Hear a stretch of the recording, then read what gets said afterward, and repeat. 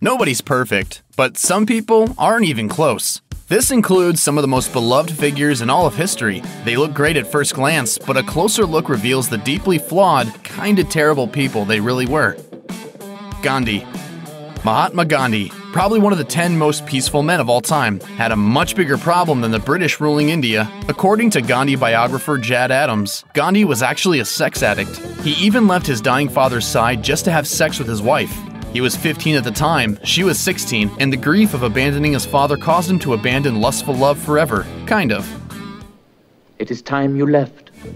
At age 38, he took an official vow of chastity, but regularly tested it in unusual, creeptastic ways. His preferred method was to sleep alongside women while naked. That might sound to you very unchaste, and you'd be right. He was a middle-aged man sleeping in the buff with girls half his age.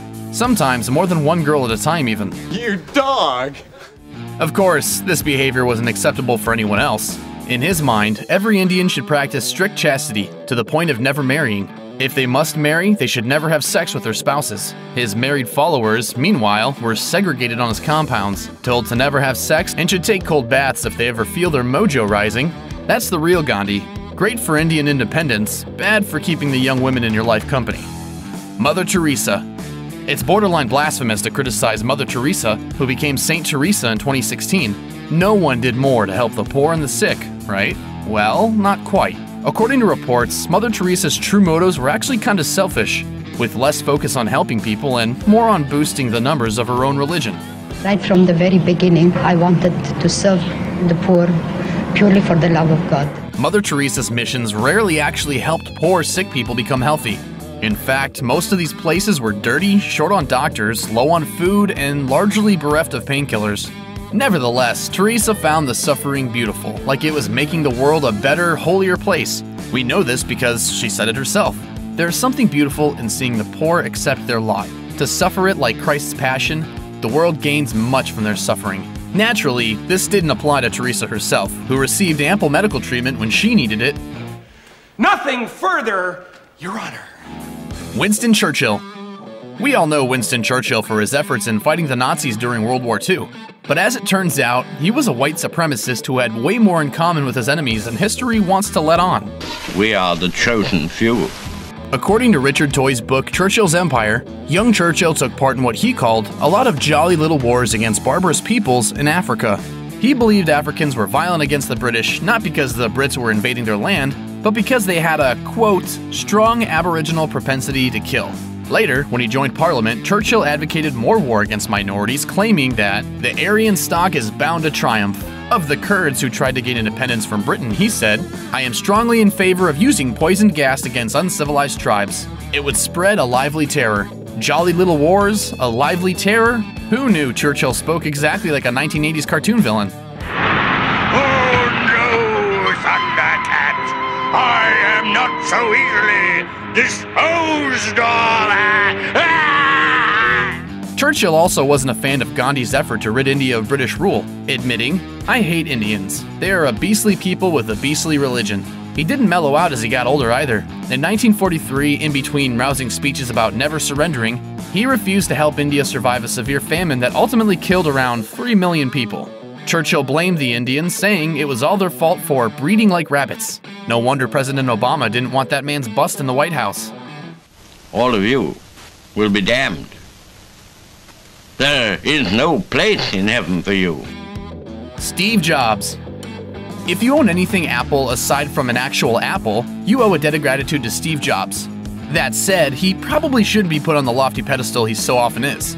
He was ruthless. According to the documentary Steve Jobs, The Man in the Machine, Jobs was basically a jerk through and through. He fathered a daughter but denied she was his, so she didn't see him for years. Well, after the paternity test, he then pays for her schooling and upbringing. He also contracted Apple with Chinese factories whose conditions were so bad they drove the workers to exhaustion. Several wound up committing suicide over the breakneck pace they were expected to churn out iPads and iPhones, among other devices. And they run to the press, and they tell the press the story about oppression, and it gets written up, and they get their 15 minutes of fame. Speaking of the iPhone, a prototype model once went missing, and a journalist returned it to Jobs. Rather than be grateful, Jobs instead had the journalist's home raided, and his files and computers were all confiscated in the process. you can please some of the people some of the time. No word on whether any backup turtlenecks were lifted during the raid. Walt Disney. He created Mickey Mouse. How bad could Walt Disney really be? Plenty bad, as it turns out. He was more Wicked Witch than Snow White. As Neil Gabler exposed in his biography, Walt Disney, The Triumph of the American Imagination, Walt had erased his side, and not just because he let Song of the South happen. He was reportedly the kind of person to refer to the Seven Dwarves as a N-word pile, which isn't just terrible, it doesn't make any sense. He also used terms like pickaninny in meetings, which was an old-timey and offensive term for black children. Then there was his issue with women. As Ward Kimball, one of Disney's associates, said, he didn't trust women or cats. Keep the faith, sweetheart. In a letter Disney sent a woman named Mary Ford who wanted to work as an animator, he confirmed that suspicion by rejecting her outright simply because of her gender. In a letter he wrote, "Women do not do any of the creative work, as that work is performed entirely by young men. For this reason, girls are not considered for the training school." Snow White and the Seven Dwarfs appear on the letterhead, almost like they're mocking her for her silly woman chutzpah. Caravaggio. He may have been a highly respected Renaissance artist, but Caravaggio was also a murderer. A 2002 expose revealed why it was that Caravaggio killed a man named Ranuccio Tomasani. It's been long accepted that Caravaggio killed Tomasani in 1606, but most thought it was due to an argument over a tennis match.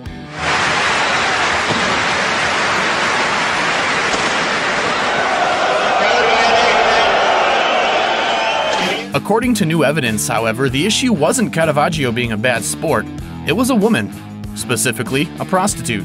Apparently, Caravaggio had a woman named Fileti Melandroni over for a painting session and fell for her. Problem was, Tomasoni was her pimp, and Caravaggio took umbrage to this. He felt inclined to fight for her honor, which meant castrating Tomasani. Oh, that was way harsh, Ty. The problem, as it turned out, was that Caravaggio's steady painting hand wasn't very good at castration, and he severed his opponent's femoral artery instead, causing him to bleed out and die. So, there you have it, Caravaggio killed a pimp by slashing an artery when he meant to slash his baby maker. And that's why they never named a Ninja Turtle after him.